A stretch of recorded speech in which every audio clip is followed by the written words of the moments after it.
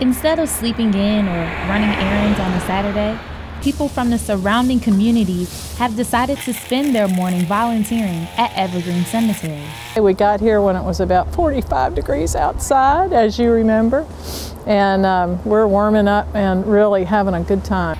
The 60-acre historically black cemetery has been swallowed alive by trees, kudzu, and bushes. Over 5,000 are buried here and are lost due to unmarked graves and overgrown nature. John Shuck has been the volunteer coordinator of the cleanups for 4 years. He said his first image of Evergreen reminded him of a forest. When we found this monument, we probably walked right where we are now and didn't even see it. Many different groups and volunteers have been working on the weekends for the past couple of years to try to restore Evergreen to what it used to look like in its previous heyday. And even though there are no pictures of what this cemetery used to look like before the overgrowth, volunteers are still working hard to try to restore it to what it should look like now.